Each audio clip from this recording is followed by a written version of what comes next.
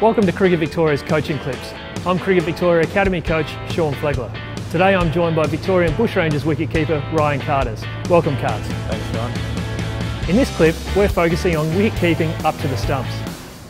Wicket-keeping up to the stumps to spin and medium pace is a difficult art. It takes practice and great skill. In positioning up to the stumps, the keeper should place the inside foot in line with off stump and stand approximately 2 foot lengths back from the stumps. The keeper may wish to mark a line. In preparation for the delivery, the wicketkeeper should assume a crouched position with gloves resting on the ground. The key in taking the ball up to the stumps is keeping the head in line with the ball.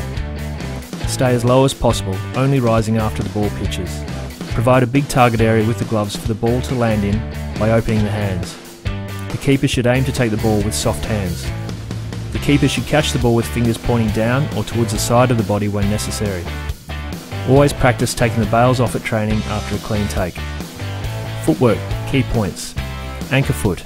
The inside foot should be anchored to the ground to allow access to the stumps, particularly for the wider take. To take the ball down the leg side, the keeper should move as late as possible, shifting the anchor foot towards the other side of the stumps. While moving across, stay as low as possible. It is important to have access to the stumps for every take down the leg side.